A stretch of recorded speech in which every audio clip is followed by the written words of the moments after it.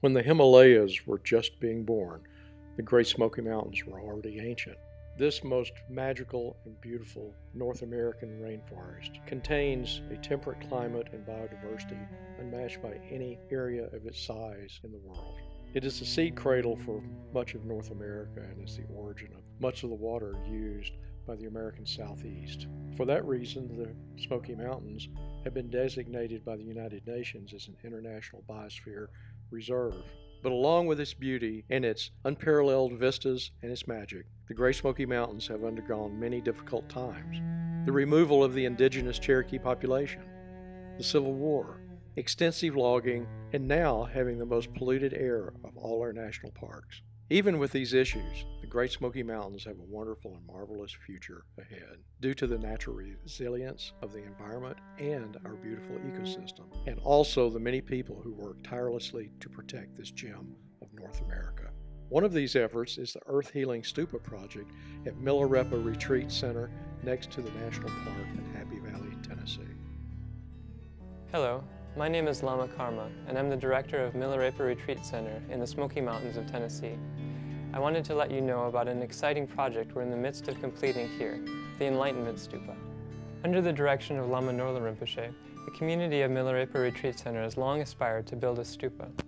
The intention of this project is to create an anchor for the retreat center, a place of pilgrimage and refuge for those on the spiritual path, and a monument of peace and wisdom that anyone from any tradition can go to and visit for inspiration.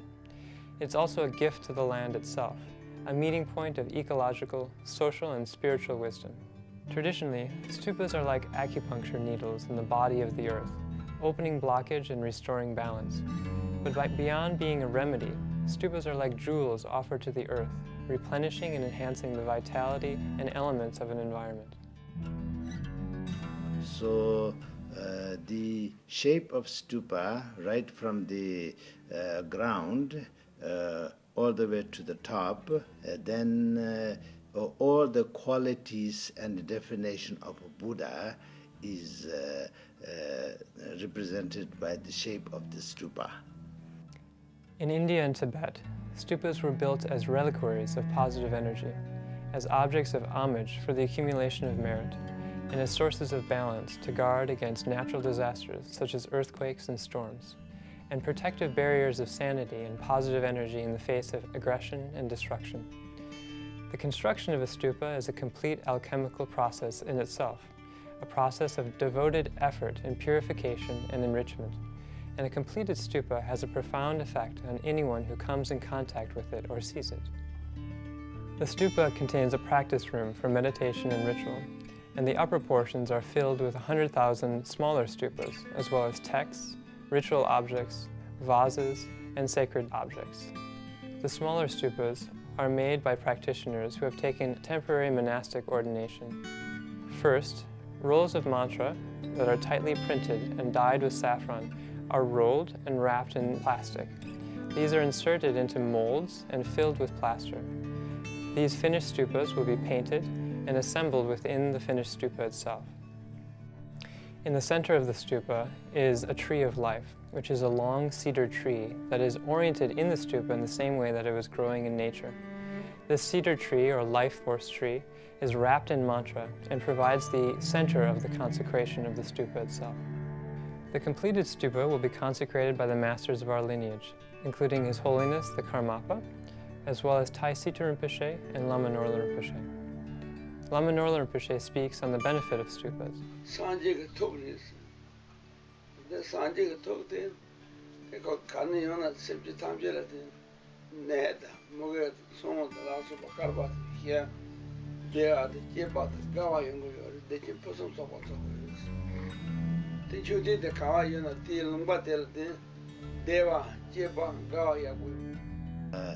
Actually, a stupa with a good, proper measurement is made, then whoever sees it will have a positive feeling. And wherever the stupa is, there will be a positive energy. But if there is some kind of physical entity which generates positive energy, positiveness, by being around it, by seeing it, then we need that. We've currently completed 1/3 of the construction of the Enlightenment Stupa and need your help to complete the remaining portions. It's estimated to cost around $300,000, and our goal for this campaign is to bring us to the next level of completion. We are really excited to include a broader circle of participants in this project, and as it's said in the Buddhist scriptures, sponsoring or laying even one brick in the construction of a stupa is inconceivably meritorious. And to make things more fun and rewarding, we've collected a treasure trove of gifts for our backers in our many years of travel to India and Nepal, including stupas and statues specially filled by the monks at Chechen Monastery, consecrated by His Holiness the Karmapa and His Eminence Tai Sita Rinpoche, earth vases consecrated by Dodripshin Rinpoche, amulets filled and blessed by Lama Norla Rinpoche, and malas and protection cords also blessed by His Holiness the Karmapa. Good energy, positive energy means so many things. Wisdom, knowledge, compassion, kindness, love, all these things. So may stupa will benefit all of you. And Buddha bless you. Buddha bless you.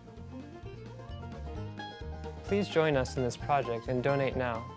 You can visit us at mocd.org or send me an email at karma@mocd.org, and we can talk about how you can come to Happy Valley and join in the construction. Thank you so much for your support.